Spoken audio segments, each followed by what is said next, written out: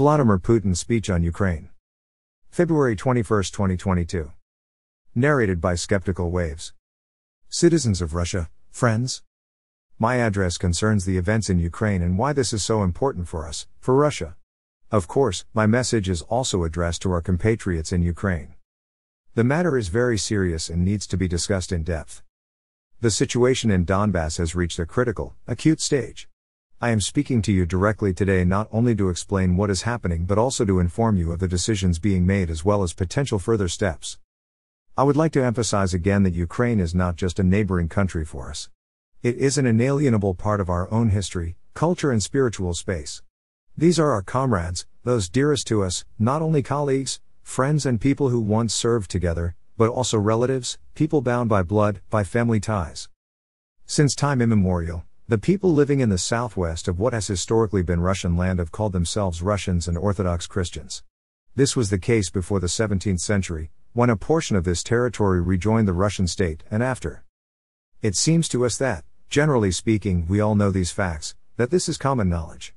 Still, it is necessary to say at least a few words about the history of this issue in order to understand what is happening today, to explain the motives behind Russia's actions and what we aim to achieve. So, I will start with the fact that modern Ukraine was entirely created by Russia or, to be more precise, by Bolshevik, Communist Russia. This process started practically right after the 1917 revolution, and Lenin and his associates did it in a way that was extremely harsh on Russia, by severing what is historically Russian land. Nobody asked the millions of people living there what they thought. Then, both before and after the Great Patriotic War, Stalin incorporated in the USSR and transferred to Ukraine some lands that previously belonged to Poland, Romania, and Hungary. In the process, he gave Poland part of what was traditionally German land as compensation, and in 1954, Khrushchev took Crimea away from Russia for some reason and also gave it to Ukraine. In effect, this is how the territory of modern Ukraine was formed. But now I would like to focus attention on the initial period of the USSR's formation. I believe this is extremely important for us. I will have to approach it from a distance, so to speak. I will remind you that after the 1917 October Revolution and the subsequent Civil War, the Bolsheviks set about creating a new statehood. They had rather serious disagreements among themselves on this point. In 1922, Stalin occupied the positions of both the General Secretary of the Russian Communist Party, Bolsheviks, and the People's Commissar for Ethnic Affairs. He suggested building the country on the principles of autonomization, that is, giving the republics, the future administrative and territorial entities, broad powers upon joining a unified state. Lenin criticized this plan and suggested making concessions to the nationalists, whom he called independents at that time. Lenin's ideas of what amounted in essence to a confederative state arrangement and a slogan about the right of nations to self-determination, up to secession, were laid in the foundation of Soviet statehood. Initially they were confirmed in the Declaration on the Formation of the USSR in 1922, and later on, after Lenin's death, were enshrined in the 1924 Soviet Constitution. This immediately raises many questions. The first is really the main one: why was it necessary to appease the nationalists, to satisfy the ceaselessly growing nationalist ambitions on the outskirts of the former empire?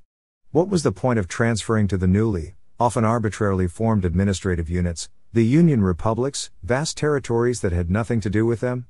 Let me repeat that these territories were transferred along with the population of what was historically Russia. Moreover, these administrative units were de facto given the status and form of national state entities. That raises another question: why was it necessary to make such generous gifts, beyond the wildest dreams of the most zealous nationalists, and, on top of all that, give the republics the right to secede from the unified state without any conditions? At first glance, this looks absolutely incomprehensible, even crazy. But only at first glance. There is an explanation. After the revolution, the Bolsheviks' main goal was to stay in power at all costs, absolutely at all costs. They did everything for this purpose, accepted the humiliating Treaty of Brest-Litovsk, although the military and economic situation in Kaiser Germany and its allies was dramatic and the outcome of the First World War was a foregone conclusion, and satisfied any demands and wishes of the nationalists within the country. When it comes to the historical destiny of Russia and its peoples, Lenin's principles of state development were not just a mistake, they were worse than a mistake, as the saying goes. This became patently clear after the dissolution of the Soviet Union in 1991. Of course, we cannot change past events, but we must at least admit them openly and honestly, without any reservations or politicking. Personally, I can add that no political factors, however impressive or profitable they may seem at any given moment, can or may be used as the fundamental principles of statehood. I am not trying to put the blame on anyone. The situation in the country at that time, both before and after the Civil War, was extremely complicated. It was critical. The only thing I would like to say today is that this is exactly how it was. It is a historical fact. Actually, as I have already said, Soviet Ukraine is the result of the Bolsheviks' policy and can be rightfully called Vladimir Lenin's Ukraine. He was its creator and architect. This is fully and comprehensively corroborated by archival documents, including Lenin's harsh instructions regarding Donbass, which was actually shoved into Ukraine. And today the grateful progeny has overturned monuments to Lenin in Ukraine. They call it decommunization. You want decommunization? Very well, this suits us just fine. But why stop halfway? We are ready to show what real decommunizations would mean for Ukraine. Going back to history, I would like to repeat that the Soviet Union was established in the place of the former Russian Empire in 1922. But practice showed immediately that it was impossible to preserve or govern such a vast and complex territory on the amorphous principles that amounted to confederation. They were far removed from reality and the historical tradition. It is logical that the Red Terror and a rapid slide into Stalin's dictatorship, the domination of the communist ideology and the Communist Party's monopoly on power, nationalization and the planned economy, all this transformed the formally declared but ineffective principles of government into a mere declaration. In reality, the Union republics did not have any sovereign rights, none at all. The practical result was the creation of a tightly centralized and absolutely unitary state. In fact, what Stalin fully implemented was not Lenin's but his own principles of government. But he did not make the relevant amendments to the cornerstone documents, to the Constitution, and he did not formally revise Lenin's principles underlying the Soviet Union. From the look of it, there seemed to be no need for that, because everything seemed to be working well in conditions of the totalitarian regime, and outwardly it looked wonderful, attractive and even super-democratic. And yet, it is a great pity that the fundamental and formally legal foundations of our state were not promptly cleansed of the odious and utopian fantasies inspired by the revolution, which are absolutely destructive for any normal state. As it often happened in our country before, nobody gave any thought to the future. It seems that the Communist Party leaders were convinced that they had created a solid system of government and that their policies had settled the ethnic issue for good. But falsification, misconception, and tampering with public opinion have a high cost. The virus of nationalist ambitions is still with us, and the mine laid at the initial stage to destroy state immunity to the disease of nationalism was ticking. As I have already said, the mine was the right of secession from the Soviet Union. In the mid-1980s, the increasing socio-economic problems and the apparent crisis of the planned economy aggravated the ethnic issue, which essentially was not based on any expectations or unfulfilled dreams of the Soviet peoples but primarily the growing appetites of the local elites. However, instead of analyzing the situation, taking appropriate measures, first of all in the economy, and gradually transforming the political system and government in a well-considered and balanced manner, the Communist Party leadership only engaged in open double talk about the revival of the Leninist principle of national self-determination. Moreover, in the course of power struggle within the Communist Party itself, each of the opposing sides, in a bid to expand its support base, started to thoughtlessly incite and encourage nationalist sentiments, manipulating them and promising their potential supporters whatever they wished. Against the backdrop of the superficial and populist rhetoric about democracy and a bright future based either on a market or a planned economy, but amid a true impoverishment of people and widespread shortages, no one among the powers that be was thinking about the inevitable tragic consequences for the country.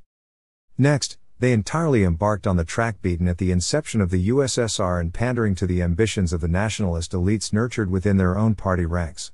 But in so doing, they forgot that the CPSU no longer had, thank God, the tools for retaining power and the country itself, tools such as state terror and a Stalinist-type dictatorship, and that the notorious guiding role of the party was disappearing without a trace, like a morning mist, right before their eyes.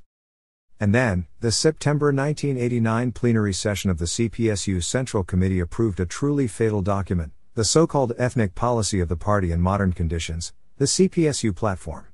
It included the following provisions, I quote, "The republics of the USSR shall possess all the rights appropriate to their status as sovereign socialist states." The next point, "The supreme representative bodies of power of the USSR republics can challenge and suspend the operation of the USSR government's resolutions and directives in their territory." And finally, each republic of the USSR shall have citizenship of its own, which shall apply to all of its residents. Wasn't it clear what these formulas and decisions would lead to? Now is not the time or place to go into matters pertaining to state or constitutional law, or define the concept of citizenship. But one may wonder, why was it necessary to rock the country even more in that already complicated situation? The facts remain. Even 2 years before the collapse of the USSR, its fate was actually predetermined.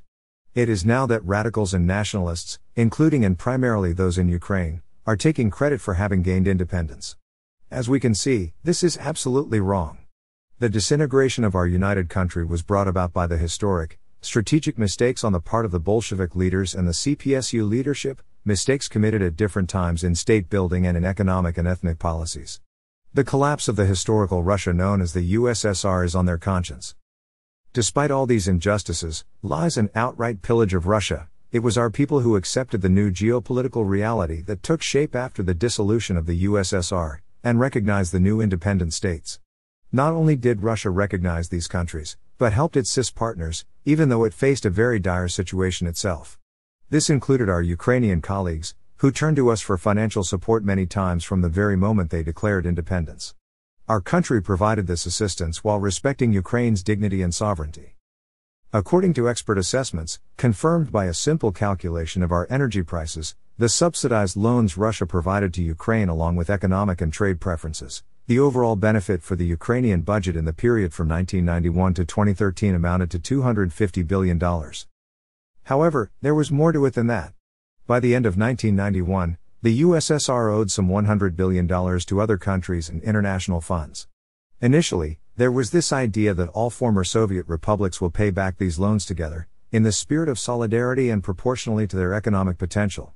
However, Russia undertook to pay back all Soviet debts and delivered on this promise by completing this process in 2017. In exchange for that, the newly independent states had to hand over to Russia part of the Soviet foreign assets. An agreement to this effect was reached with Ukraine in December 1994. However, Kiev failed to ratify these agreements and later simply refused to honor them by making demands for a share of the diamond treasury, gold reserves, as well as former USSR property and other assets abroad.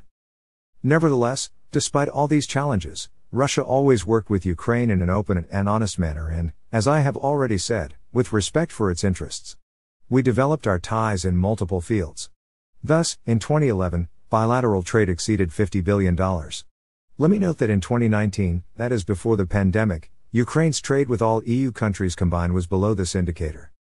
At the same time, it was striking how the Ukrainian authorities always preferred dealing with Russia in a way that ensured that they enjoy all the rights and privileges while remaining free from any obligations. The officials in Kiev replaced partnership with a parasitic attitude, acting at times in an extremely brash manner. Suffice it to recall the continuous blackmail on energy transits and the fact that they literally stole gas. I can add that Kiev tried to use dialogue with Russia as a bargaining chip in its relations with the West, using the threat of closer ties with Russia for blackmailing the West to secure preferences by claiming that otherwise Russia would have a bigger influence in Ukraine. At the same time, the Ukrainian authorities, I would like to emphasize this, began by building their statehood on the negation of everything that united us, trying to distort the mentality and historical memory of millions of people, of entire generations living in Ukraine. It is not surprising that Ukrainian society was faced with the rise of far-right nationalism, which rapidly developed into aggressive Russophobia and neo-Nazism. This resulted in the participation of Ukrainian nationalists and neo-Nazis in the terrorist groups in the North Caucasus and the increasingly loud territorial claims to Russia. A role in this was played by external forces, which used a ramified network of NGOs and special services to nurture their clients in Ukraine and to bring their representatives to the seats of authority. It should be noted that Ukraine actually never had stable traditions of real statehood. And, therefore, in 1991 it opted for mindlessly emulating foreign models, which have no relation to history or Ukrainian realities.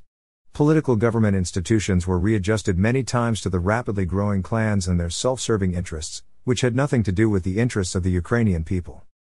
Essentially, the so-called pro-Western civilizational choice made by the oligarchic Ukrainian authorities was not and is not aimed at creating better conditions in the interests of people's well-being but at keeping the billions of dollars that the oligarchs have stolen from the Ukrainians and are holding in their accounts in Western banks, while reverently accommodating the geopolitical rivals of Russia.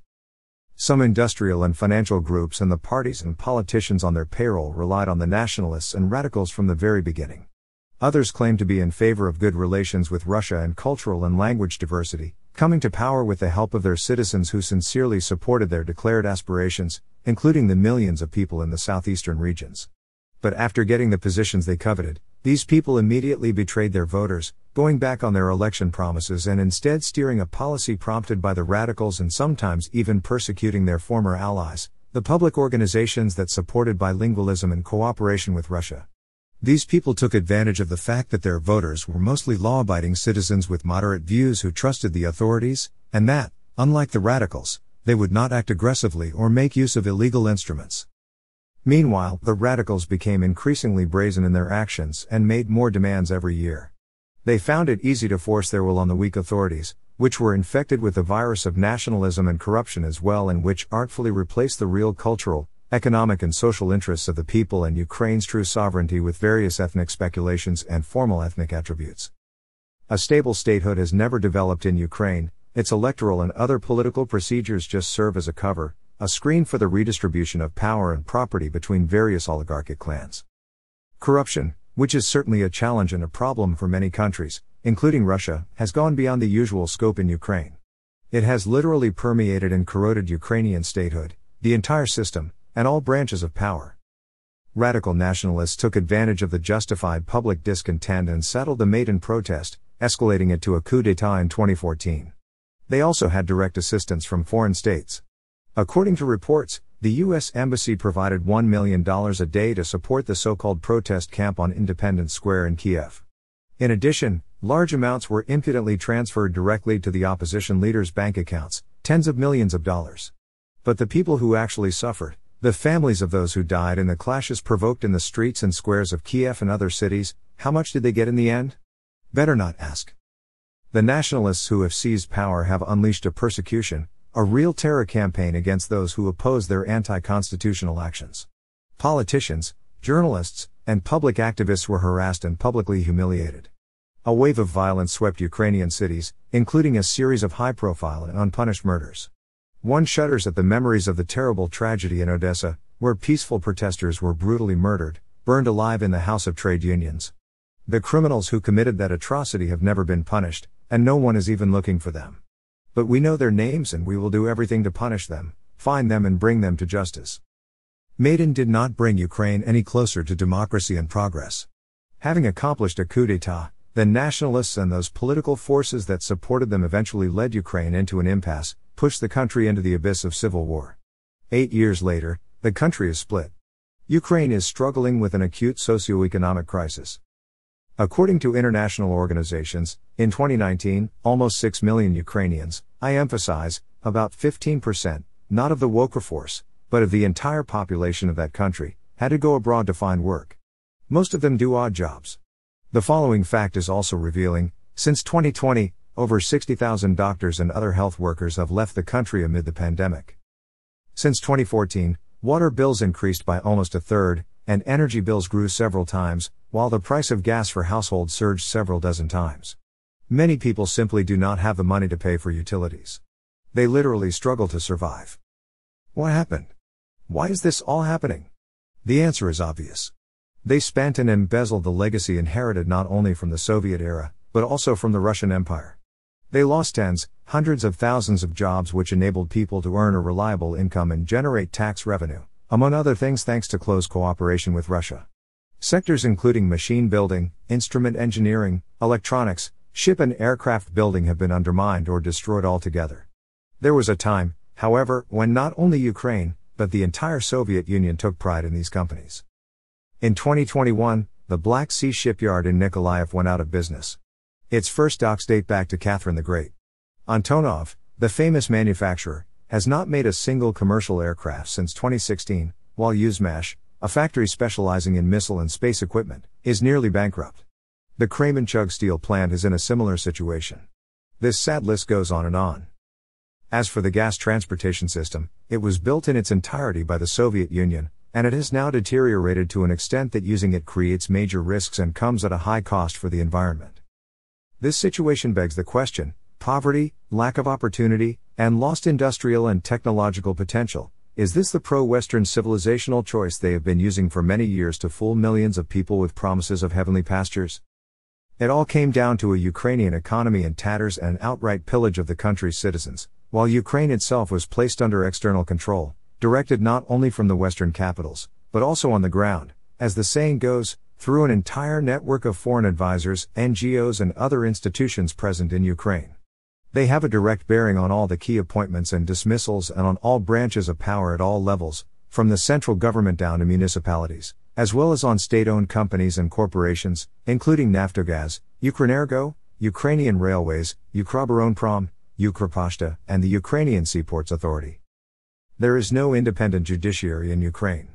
The Kiev authorities, at the West's demand, delegated the priority right to select members of the supreme judicial bodies, the Council of Justice and the High Qualifications Commission of Judges, to international organizations. In addition, the United States directly controls the National Agency on Corruption Prevention, the National Anti-Corruption Bureau, the Specialized Anti-Corruption Prosecutor's Office and the High Anti-Corruption Court.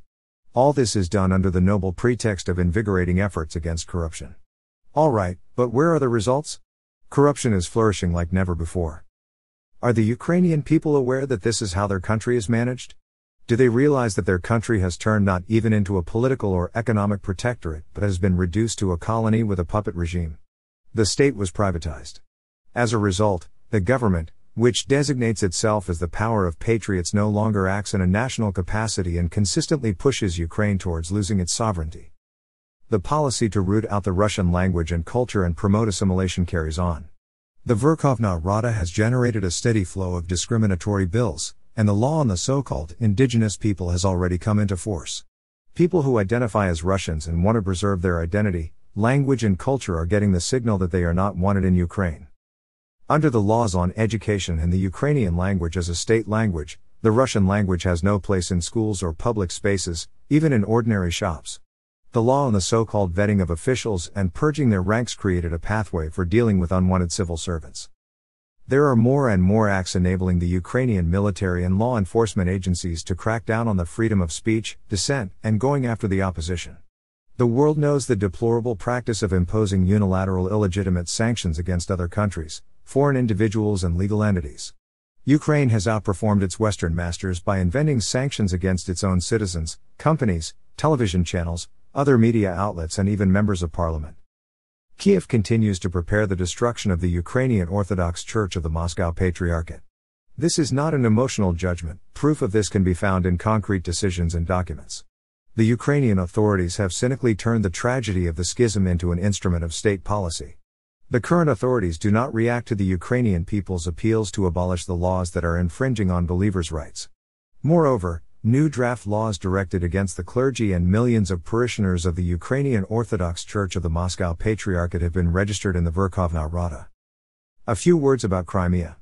The people of the peninsula freely made their choice to be with Russia.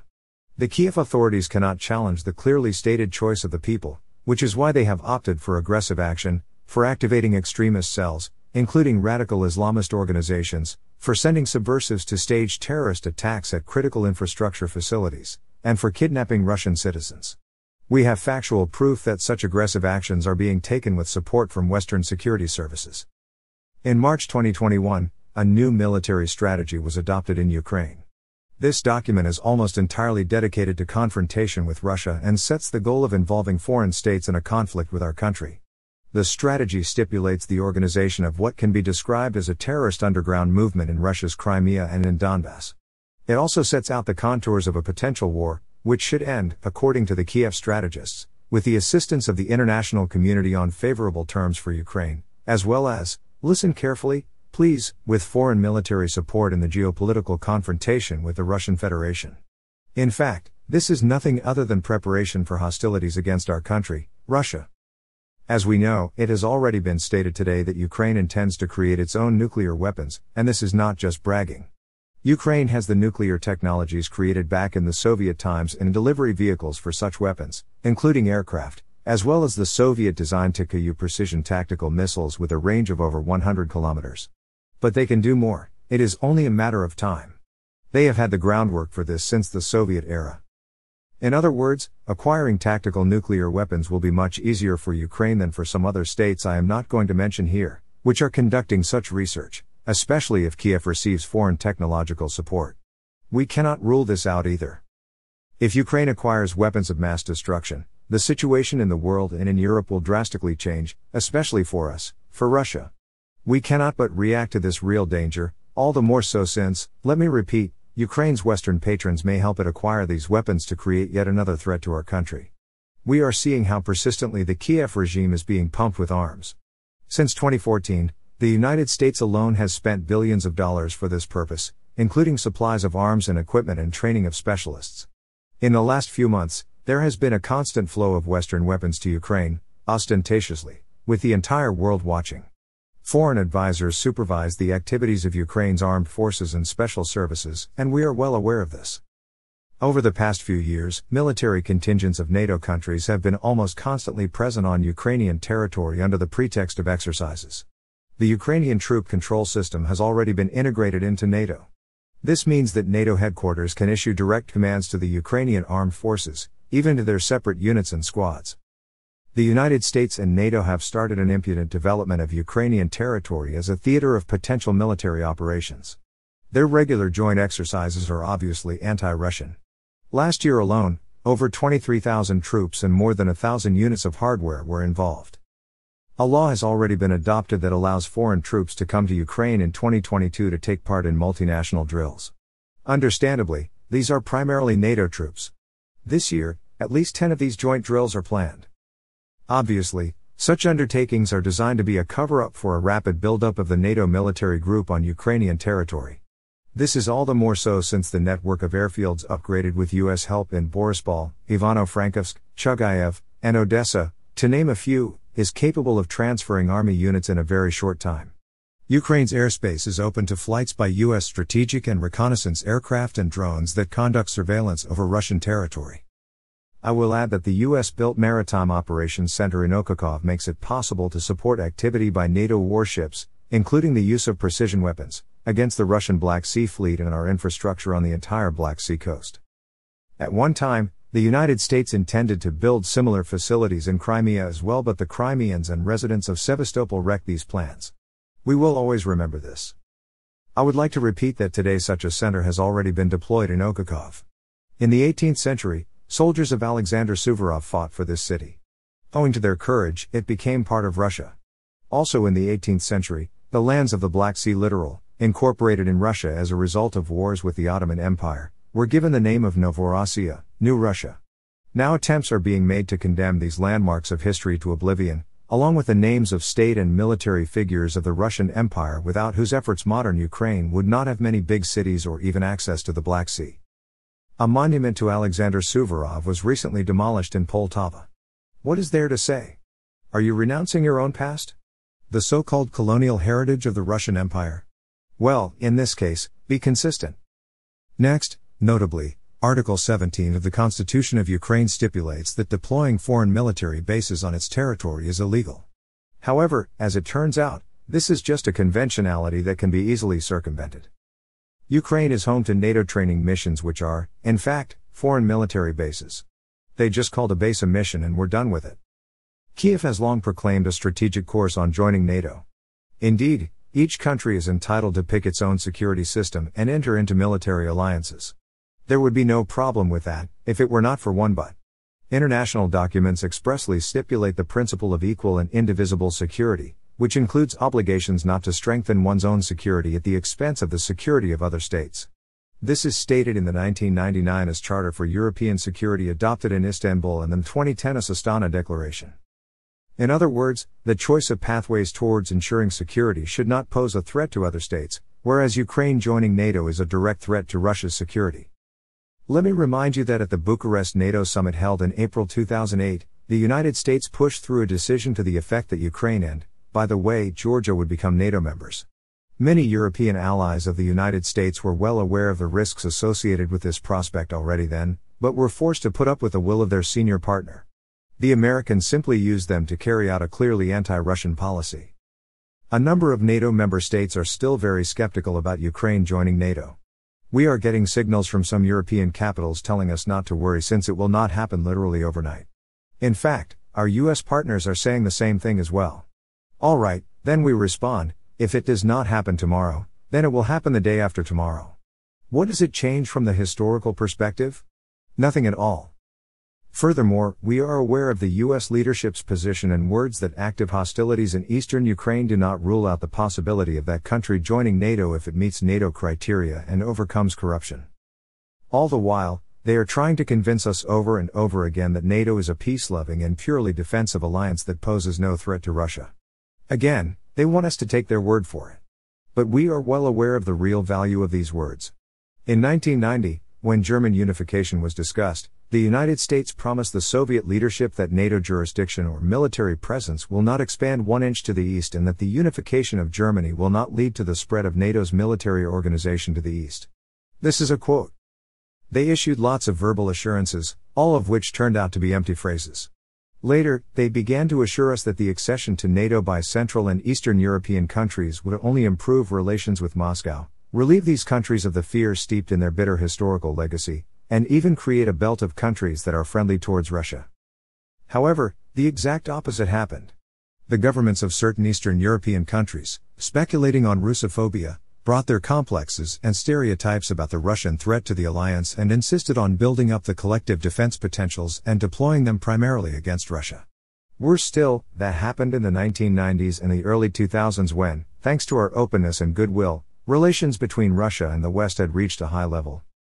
Russia has fulfilled all of its obligations, including the pullout from Germany, from Central and Eastern Europe, making an immense contribution to overcoming the legacy of the Cold War. We have consistently proposed various cooperation options, including in the NATO-Russia Council and the IS formats. Moreover, I will say something I have never said publicly, I will say it now for the first time. When then outgoing US President Bill Clinton visited Moscow in 2000, I asked him how America would feel about admitting Russia to NATO.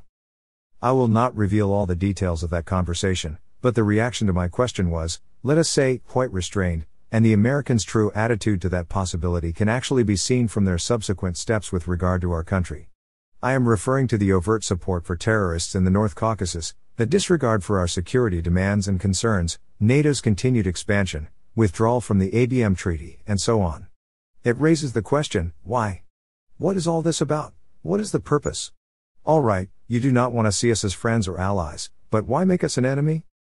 There can be only one answer. This is not about our political regime or anything like that. They just do not need a big and independent country like Russia around. This is the answer to all questions. This is the source of America's traditional policy towards Russia. Hence the attitude to all our security proposals. Today, one glance at the map is enough to see to what extent Western countries have kept their promise to refrain from NATO's eastward expansion. They just cheated. We have seen 5 waves of NATO expansion, one after another. Poland, the Czech Republic and Hungary were admitted in 1999, Bulgaria, Estonia, Latvia, Lithuania, Romania, Slovakia and Slovenia in 2004, Albania and Croatia in 2009, Montenegro in 2017, and North Macedonia in 2020. As a result, the alliance, its military infrastructure has reached Russia's borders. This is one of the key causes of the European security crisis. It has had the most negative impact on the entire system of international relations and led to the loss of mutual trust. The situation continues to deteriorate, including in the strategic area. Thus, positioning areas for interceptor missiles are being established in Romania and Poland as part of the US project to create a global missile defense system. It is common knowledge that the launchers deployed there can be used for Tomahawk cruise missiles, offensive strike systems. In addition, the United States is developing its all-purpose Standard Missile 6, which can provide air and missile defense, as well as strike ground and surface targets. In other words, the allegedly defensive U.S. missile defense system is developing and expanding its new offensive capabilities. The information we have gives us good reason to believe that Ukraine's accession to NATO and the subsequent deployment of NATO facilities has already been decided and is only a matter of time. We clearly understand that given this scenario, the level of military threats to Russia will increase dramatically, several times over. And I would like to emphasize at this point that the risk of a sudden strike at our country will multiply. I will explain that American strategic planning documents confirm the possibility of a so-called preemptive strike at enemy missile systems. We also know the main adversary of the United States and NATO. It is Russia. NATO documents officially declare our country to be the main threat to Euro-Atlantic security. Ukraine will serve as an advanced bridgehead for such a strike. If our ancestors heard about this, they would probably simply not believe this. We do not want to believe this today either, but it is what it is. I would like people in Russia and Ukraine to understand this. Many Ukrainian airfields are located not far from our borders. NATO's tactical aviation deployed there, including precision weapon carriers, will be capable of striking at our territory to the depth of the Volgograd-Kazan-Samara-Astrakhan line. The deployment of reconnaissance radars on Ukrainian territory will allow NATO to tightly control Russia's airspace up to the Urals. Finally, after the US destroyed the INF Treaty, the Pentagon has been openly developing many land-based attack weapons, including ballistic missiles that are capable of hitting targets at a distance of up to 5,500 kilometers. If deployed in Ukraine, such systems will be able to hit targets in Russia's entire European part. The flying time of Tomahawk cruise missiles to Moscow will be less than 35 minutes, ballistic missiles from Kharkiv will take 7 to 8 minutes, and hypersonic assault weapons, 4 to 5 minutes. It is like a knife to the throat. I have no doubt that they hope to carry out these plans, as they did many times in the past, expanding NATO eastward, moving their military infrastructure to Russian borders and fully ignoring our concerns, protests and warnings. Excuse me, but they simply did not care at all about such things and did whatever they deemed necessary. Of course, they are going to behave in the same way in the future, following a well-known proverb, the dogs bark but the caravan goes on. Let me say right away, we do not accept this behavior and will never accept it. That said, Russia has always advocated the resolution of the most complicated problems by political and diplomatic means, at the negotiating table. We are well aware of our enormous responsibility when it comes to regional and global stability. Back in 2008, Russia put forth an initiative to conclude a European security treaty under which not a single Euro-Atlantic state or international organization could strengthen their security at the expense of the security of others. However, our proposal was rejected right off the bat on the pretext that Russia should not be allowed to put limits on NATO activities. Furthermore, it was made explicitly clear to us that only NATO members can have legally binding security guarantees. Last December, we handed over to our Western partners a draft treaty between the Russian Federation and the United States of America on security guarantees, as well as a draft agreement on measures to ensure the security of the Russian Federation and NATO member states. The United States and NATO responded with general statements. There were kernels of rationality in them as well, but they concerned matters of secondary importance and it all looked like an attempt to drag the issue out and to lead the discussion astray. We responded to this accordingly and pointed out that we were ready to follow the path of negotiations, provided, however, that all issues are considered as a package that includes Russia's core proposals which contain 3 key points. First, to prevent further NATO expansion. Second, to have the alliance refrain from deploying assault weapon systems on Russian borders. And finally, rolling back the bloc's military capability and infrastructure in Europe to where they were in 1997, when the NATO-Russia Founding Act was signed. These principled proposals of ours have been ignored. To reiterate, our Western partners have once again vocalized the all too familiar formulas that each state is entitled to freely choose ways to ensure its security or to join any military union or alliance. That is, nothing has changed in their stance, and we keep hearing the same old references to NATO's notorious open-door policy. Moreover, they are trying to blackmail us and are threatening us with sanctions, which, by the way, they will introduce no matter what as Russia continues to strengthen its sovereignty and its armed forces. To be sure, they will never think twice before coming up with or just fabricating a pretext for yet another sanction attack regardless of the developments in Ukraine. Their one and only goal is to hold back the development of Russia. And they will keep doing so, just as they did before, even without any formal pretext just because we exist and will never compromise our sovereignty, national interests or values. I would like to be clear and straightforward, in the current circumstances, when our proposals for an equal dialogue on fundamental issues have actually remained unanswered by the United States and NATO, when the level of threats to our country has increased significantly, Russia has every right to respond in order to ensure its security. That is exactly what we will do. With regard to the state of affairs in Donbass, we see that the ruling Kiev elites never stop publicly making clear their unwillingness to comply with the Minsk package of measures to settle the conflict and are not interested in a peaceful settlement. On the contrary, they are trying to orchestrate a blitzkrieg in Donbass as was the case in 2014 and 2015.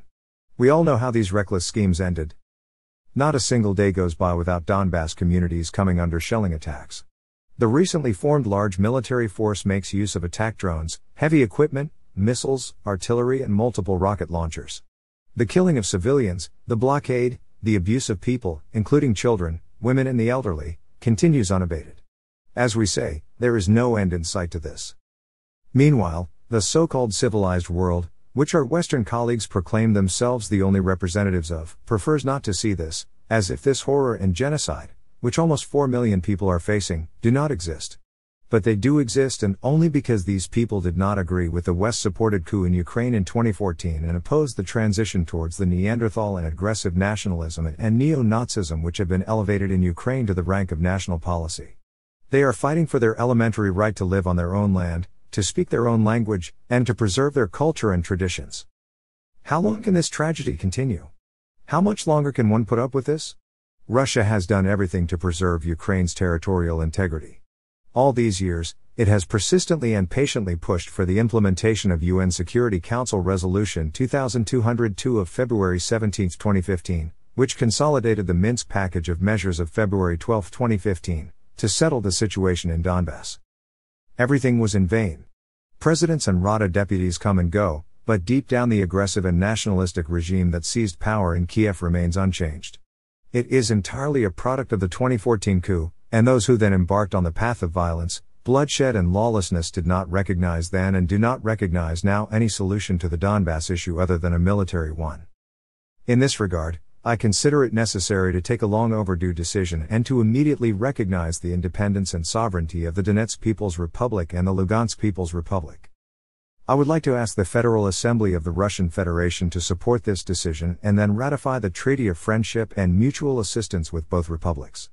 These two documents will be prepared and signed shortly. We want those who seized and continue to hold power in Kiev to immediately stop hostilities. Otherwise, the responsibility for the possible continuation of the bloodshed will lie entirely on the conscience of Ukraine's ruling regime. As I announce the decisions taken today, I remain confident in the support of Russia's citizens and the country's patriotic forces. Thank you.